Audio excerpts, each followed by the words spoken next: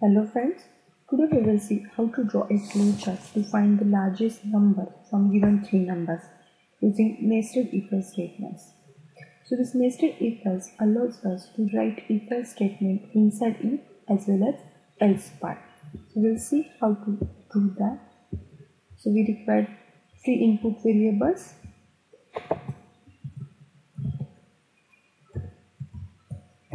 So enter A,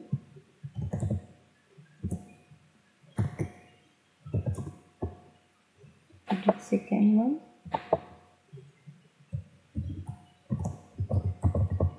enter B,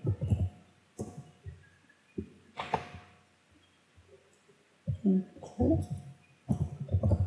enter C. So first we will write condition to decide A is largest number or not. So we'll put here condition. So first condition will be A greater than B. So if first condition is true, then we are going to write here second condition, that is A greater than C. So second condition will be A greater than C. If first condition is true and second condition is true, then we can say that A is largest number. So I'll write here output that says A is largest. Now, if A is greater than B, it's true, but A is greater than C is false. So here it says A is greater than B, but A is not greater than C. So we can say that C is largest. So message will be C is largest.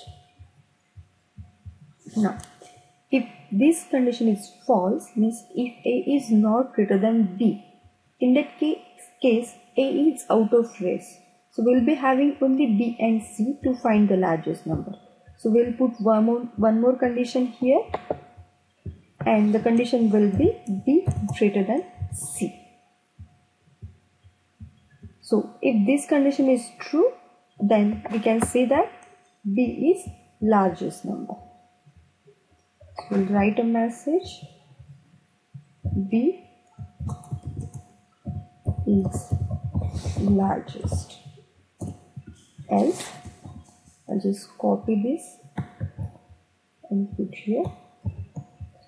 Put C is largest. So we'll see it one more time. We'll take three numbers A, B and C. First condition is A greater than B. If this is true, we have written here one more condition, A greater than C. So if first one is true and second one is true, then we can say that A is largest. If A greater than B is true, but A greater than C is false, so in this case we can say that C is largest. If first condition itself is false, then we'll be having only B and C to find the largest one. So we'll put here condition B greater than C.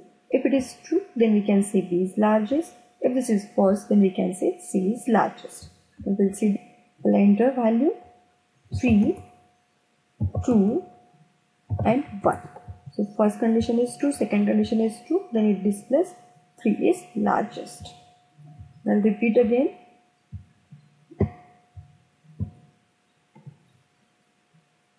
2, 3, 1. So first one is true, second one is true, so it says 3 is largest. Now we'll repeat it for last one. So 1, 2, 3.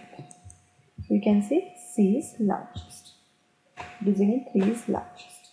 So in this way you can write a flowchart to find the largest number using nested if-else concept. So you can see here we have written this condition inside this. So for if part we have one more condition, and for else part we have one more condition. This is nothing but nested if-else statement. Thank you.